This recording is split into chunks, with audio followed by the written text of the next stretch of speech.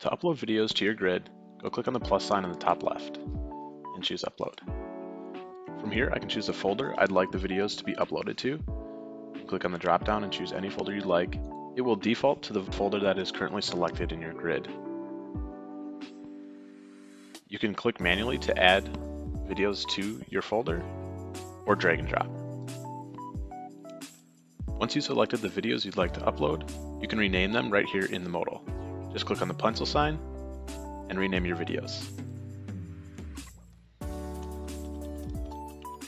Click Enter to save the name. Once you've renamed all your videos, click Upload. They'll process and the page will reload. The page will default to the folder that you selected. If the videos don't show up right away, go ahead and click on the refresh button in the top right. The videos are processing in the background, so it might take it just a couple minutes.